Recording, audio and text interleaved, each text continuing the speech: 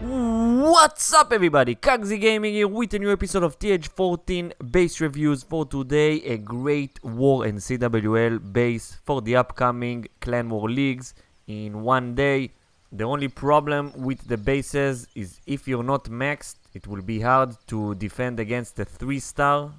I see most of the attackers that attack me have the unicorn, so it's a bit hard to defend against them. But the base is really good, defends well against most attack strategies on Town Hall 14.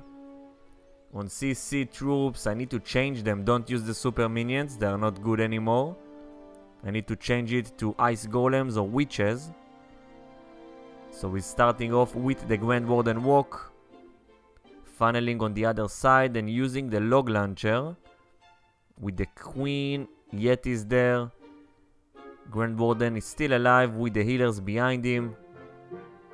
Freeze on the Eagle Artillery. Looks like the log launcher won't survive until the Town Hall. Maybe we will see a 1-star here. As you can see, the 2 Infernos are on multi and one is on single next to the Town Hall. I would say leave them like this. Depends on which league you are, of course. But I think this is the best defense you can get. If you like me, not jamming the TH14 and you want to upgrade stuff and you don't know what, just upgrade first thing the Town Hall. Now the Inferno taking out the King. World Champion still alive, coming from the left with the Queen. Yeah, the Queen will take the Inferno. Let's see if the scatter shots can stop the attack. Yeah, looks like it. Both of them are still there. Didn't upgrade them yet. I will do so after the builder huts. I want to upgrade them first. So it's a 1-star, a big fail.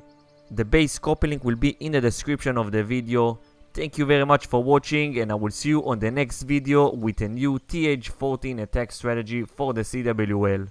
See ya!